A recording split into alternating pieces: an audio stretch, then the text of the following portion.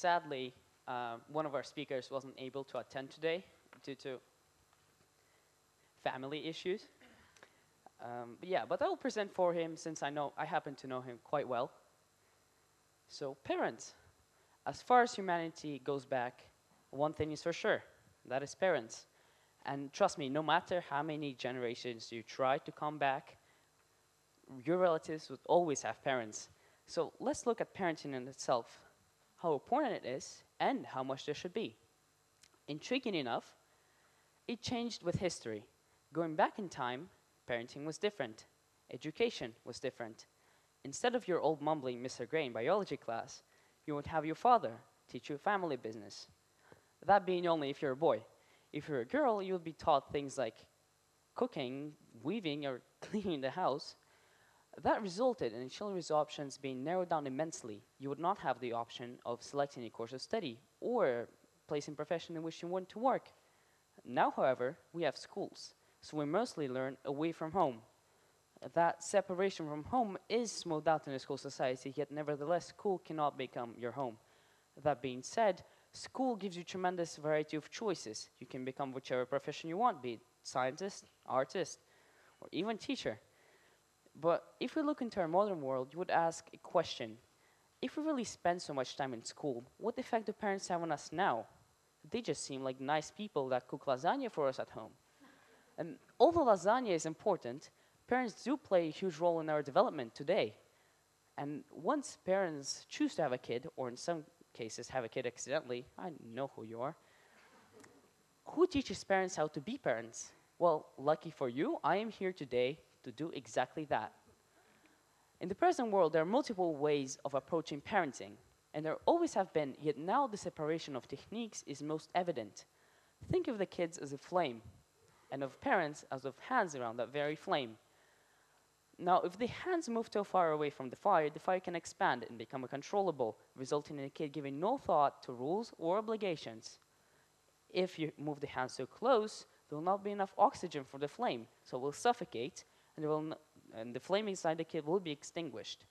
In other words, you can either not look after your kid whatsoever, if this came out of my womb doesn't mean I need to teach it mindset, or not let your kid make a single step without you knowing about it.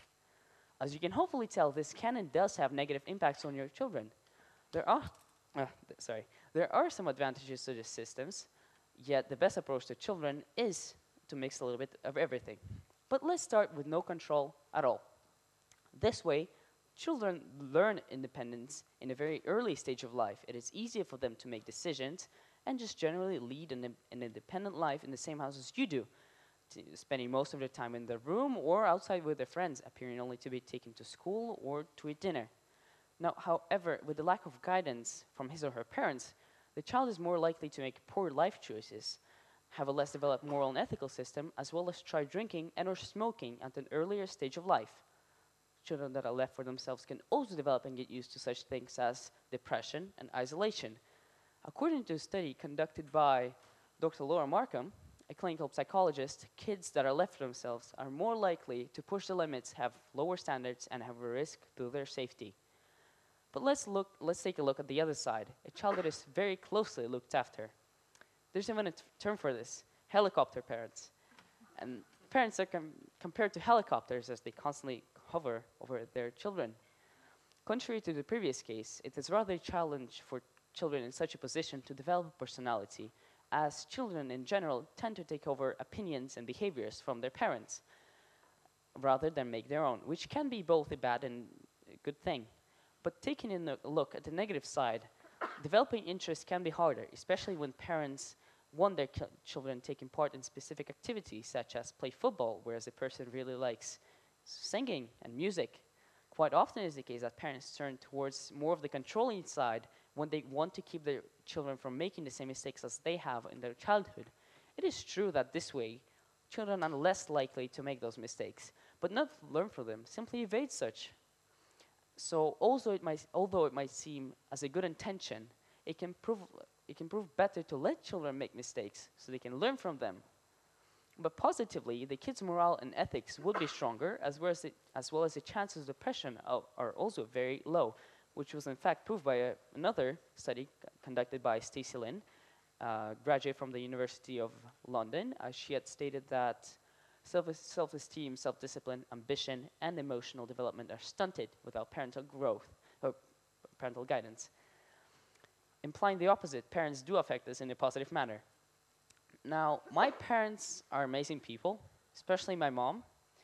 And to give you a little bit of context, I have a brother who's younger than I am by nearly 5 years old. And why I am so proud of my mother is that when I was 8, my parents divorced, and my mom kept us, taught us, and saw that we became the best people we could. Personally, getting there, I just need some time. But what she did is she melded both of the strategies above into a single balanced, maybe sometimes leaning towards more of the controlling side, but balanced thing. And now that you know this, you have to understand that there's nothing a parent can do to have a perfect relationship with their children. Nothing.